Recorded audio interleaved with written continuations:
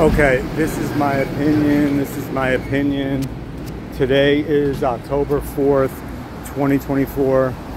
In my opinion, people I know are paying New York City law enforcement to harass me. First, they tried to get me locked up. That didn't work. Now, in my opinion, I respect everyone's opinion. I never respond to negative comments. You could say whatever you want. I'll never respond.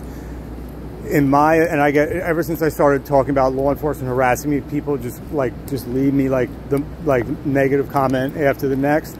You know, supporting law enforcement, that's fine. I'm not going back and forth about it. All I care about is just being a good person, financial freedom, treating people respectfully. Okay, so having a positive impact on my, surroundings.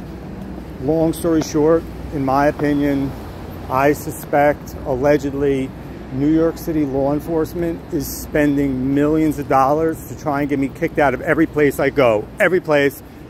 The way they're doing it, they have women and men in regular clothes harassing me and trying to pick fights with me every single place I go. And then they have people that belong to the same places as me. I just ignore them every time. I always ignore them. Then they have people who belong to every place I belong. And they have them harassing me outside of the place and then running to these places and saying, oh, he was stalking me. He was harassing me. Just coincidentally, I saw him somewhere else, and now I see... I mean, look, the police do a lot. In my opinion, law enforcement, United States law enforcement does a lot of good and a lot of bad.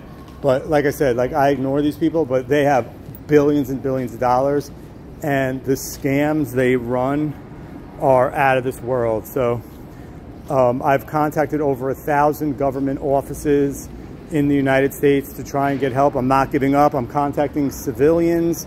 I'm contacting regular people trying to get help. So I'm not giving up. The glass is half full. I make the best of all situations, and it's all going to work out. Thank you for watching. Have an amazing day. See you next video. Treat people respectfully. Enjoy life. And that's it.